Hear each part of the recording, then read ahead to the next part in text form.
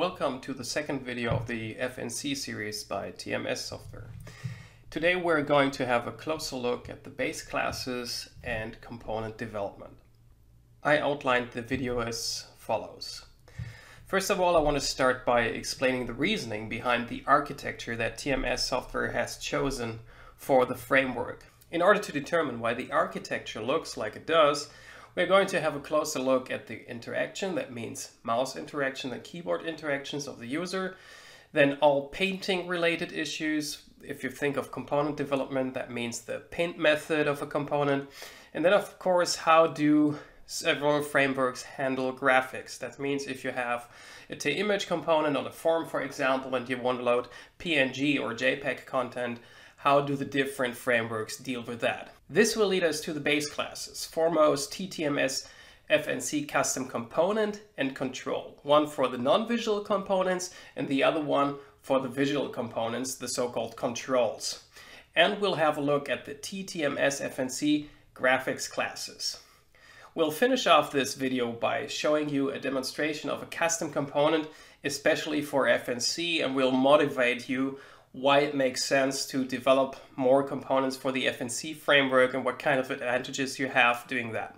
Let's start with the architecture of FNC, or why FNC makes our life so freaking easy. Sorry for being a little bit colloquial here, but it's just like I said. If you have a look at all the different slides that I'm going to show you in the next couple of minutes, you're going to realize, or you're hopefully going to say, why didn't I have this idea about FNC myself, and why am I not using it already? So let's start off by having a look at the class structure of the different frameworks.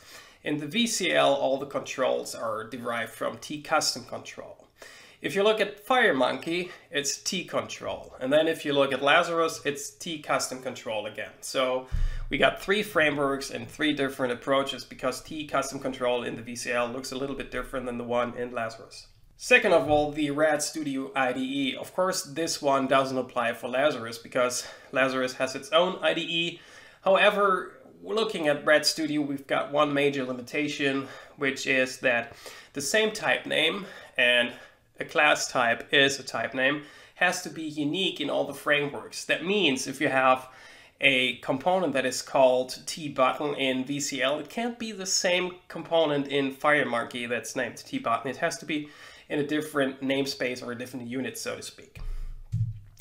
So looking at the final aspect, which are framework-specific aspects, this is the biggest one of them all. So each framework abstracts from the underlying operating system. However, some aspects are better in certain frameworks. For example, VCL, let's be honest here, has been written for Windows. So you'll find a lot of Windows stuff in the VCL where you don't have to use the Win32 API. So it always is a pretty good idea to use the RTL and framework-specific classes instead of writing your own stuff.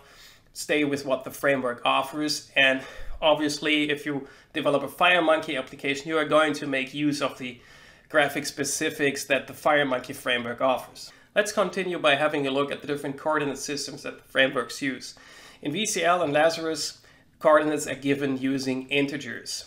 And in FireMonkey, we can use floats, or you have to use floats. Also, FireMonkey has included support for rotation and scaling. Thankfully, the coordinate systems all have the same origin. It's always the top left corner. That means top left is always 0, 0. Furthermore, and this makes things so much more difficult, drawing operations and mouse interactions are completely different in all the frameworks. I'm going to show you how. But before I do that, tfont, which is the class that is used for fonts in the different frameworks, VCL and Lazarus, for example, the tfont class has a color property in order to set the color for the text that is written with that font. And in FireMonkey, this all works differently. We do have a font using tfont. However, in order to write something in a certain color, you also need a different class, which is called tfill, which basically determines the fill of the text of the font that you select. So different. Looking at the keyboard and mouse interaction, as I suggested 2 slides ago. So the biggest problem is that events have a completely different fingerprint in all the different frameworks. We've all gotten used to mouse up, mouse down, mouse move from the VCL framework. Mouse up is being triggered when the user releases the mouse button. Mouse down is being triggered when the user presses the mouse, and mouse move, obviously, if the mouse is being used. That means there is some kind of coordinate change. Same for the keyboard with key up, key down, and key press. And of course, also very different in all the different frameworks, because considering FireMonkey, which is also supporting the mobile platforms, drag and drop has to be different. Because thinking of the iPhone, for example, drag and drop is a totally different thing on the iPhone compared to Windows. What makes drawing operations so difficult is that the tCanvas class, which we gotten used to from the VCL, has not been carried over the same way to Lazarus and FireMonkey. One major reason for this is that in the VCL, the tCanvas class is primarily a wrapper for the Windows GDI. Obviously, that won't suffice for FireMonkey, so FireMonkey wraps around OpenGL, CRUDs, and GDI+. Furthermore, data types are also very different in all the different frameworks. For example, in order to identify a key, you have to use different constants in the VCL and in FireMonkey. Same for constants for alignment, if you want to align a text left, center, or justified. Color definitions are also pretty tricky. The reason for this is also that the VCL is not big on graphics, so you have the standard colors, but you don't have all the options included in the framework that FireMonkey offers. In FireMonkey, you have all these different color systems. You can convert colors between different color systems. And that means also that you have different or more constants for colors. And of course, there's so much more than these three examples. Looking at the graphics, which I already said on the slide before, when you want to deal with a bitmap or JPEG or whatever. In the VCL, you have tbitmap for the Windows BMP file. And whenever you need a different file format, for example, PNG or JPEGs, then you use Tpicture. And Tpicture has subclasses derived from Tpicture, which are called tpng image, tjpeg image, and so on. In Lazarus, the Tpicture class is all-knowing. So basically you can load bitmaps, you can load GIF files, you can use JPEGs, whatever you want. This class does it all. The same for FireMonkey. However, in FireMonkey it's called tbitmap again, which makes things really difficult when you switch between different frameworks, because one time you have to use tbitmap, one time you have to use Tpicture. So let's have a look how FNC does it. Obviously, we can't use an approach where we implement a class that's below everything that I just mentioned. So you have to define new classes, new base classes at the top of the class tree. For this, FNC primarily defines the TTMS FNC custom control for the controls and TTMS FNC custom component for the components. That means components that are not being painted or drawn, so-called non-visual controls. Furthermore, we have TTMS FNC Graphics, which offers everything that has to do with painting, loading graphics, and basically determining the fonts and the stroke and the fill of things you want to show to the user. So let's start with TTMS FNC Graphics. It offers a canvas to draw things. This is great. That means we have the same canvas in all the frameworks. This canvas defines a stroke with style, width, and color, a fill, which can be a color or gradient, and also a font, which defines a font family and a color, size, and all the other stuff that you're used to from the VCL. And also the canvas has unique color definitions over all the frameworks. Furthermore, in order to load graphics, like BMP, JPEG, and so on, you have a big class which is called TTMS FNC Bitmap, which basically would offer you in the VCL the same kind of comfort that you have in FireMonkey and Lazarus. Looking at TTMS FNC Custom Control, there's one major difference to the other frameworks' definitions of their custom controls.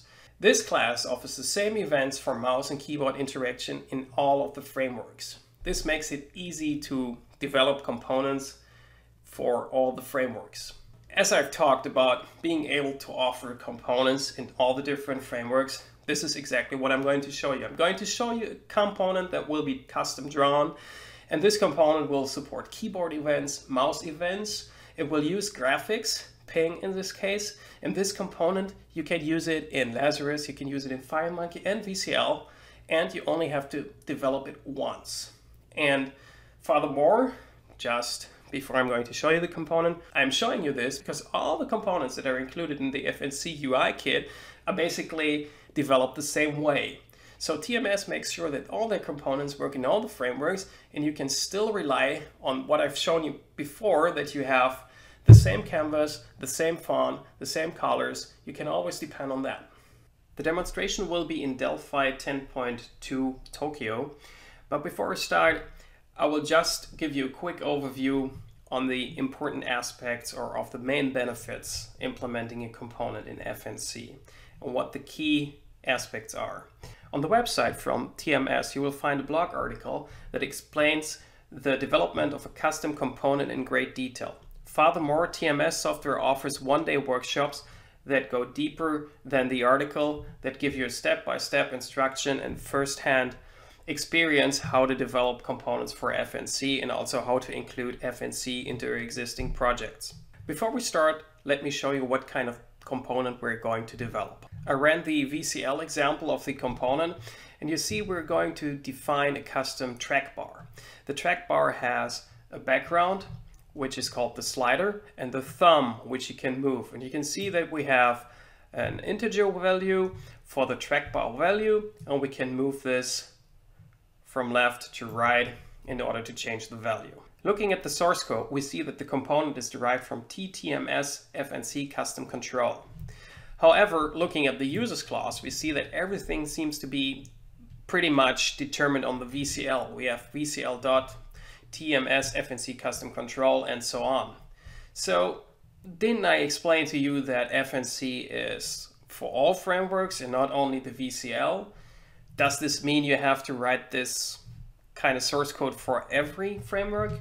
In a way it does. However, in order to develop an FNC component, you only have to write it once, and TMS software provides a script that will generate the source code for the FireMonkey or for the Lazarus code for you.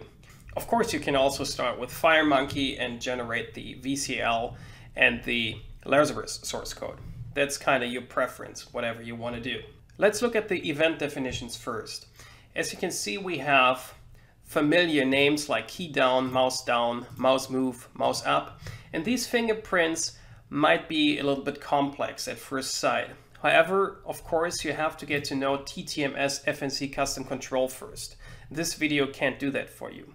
However, be assured, these definitions are going to be the same for every framework. Then, instead of paint, we have a method that is called draw. You have to override it in order to draw or paint your component. What is the key point of FNC is the fact that you define your properties, not with the types that you're used to from the VCL or from FireMonkey. At this point, you use the types that FNC provides. So any color is of type TMS FNC Graphics color. The font is of type TMS FNC Graphics font. That makes certain that you can use the same types for every framework. Furthermore, you use for the slider and for the thumb the FNC bitmap type. This is a class that allows you to load any graphic in any framework with the same comfort as in FireMonkey and Lazarus. Looking at the VCL demo, you see that the component has not been registered in the IDE. We create the component in the create constructor of the form. And here you can also see that we use constants that are being defined by FNC. So the color definition white is a constant from FNC. Furthermore, you see that coordinates are being specified as integers, and you can use a method called load from file to load your graphics. In this case, these are ping graphics. Furthermore, you have the font class that is very similar to the VCL font class. We already ran this application, so there's no need to do that again. Looking at the font create event in the FireMonkey demo, we see that we can use the same constants, the same coordinates, the same load from file methods. Everything is precisely the same. Running the demonstration also shows that it looks the same. You wouldn't be able to determine if it is the VCL application or the FireMonkey application. The component is being drawn precisely the same way. So you've seen that we implemented the control using the VCL first. So in order to generate the classes for FireMonkey and for Lazarus, you would have to use the script 2fmx llc.bat, which is provided by TMS software, and that will take care to replace all the namespaces and stuff inside of your source files. I also owe you where to find the blog article. The URL is given above, and this article will explain everything in great detail. It will dive deeper into unit organization, how to rename your unit names, how to rename your type names, and how to set everything up in the different IDEs. We are already at the end of this video. I really hope that this demonstration gave you insight into the architecture of FNC, that you saw why TMS has structured the classes the way they did, and that it will be a great starting point to write your own components in this framework, that you can use them in all the other frameworks without having to differentiate between FireMonkey, VCL, and Lazarus. The following videos we will dive deeper into the framework and have a look at all the controls that are already available from TMS software. TMS spent a huge amount of time not only providing basic components like button and label type components for FNC, they already provided FNC versions of their planner control and grid controls for FNC. So that's exactly what we're going to look into the next couple of videos. I really hope I could trigger your interest, and see you next time.